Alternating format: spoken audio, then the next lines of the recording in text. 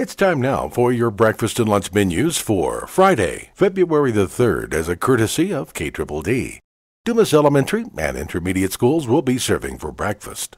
Chocolate chip muffin top. Dumas Elementary will be serving for lunch. Pizza Day, seasoned corn, spiral pasta salad, fresh baby carrots, tossed salad, mixed fruit, fresh fruit. Dumas High School and Junior High will be serving for breakfast. Homemade burritos, cinnamon Texas toast, assorted cereals and toast. Dumas High School, Junior High, and Intermediate will be serving for lunch.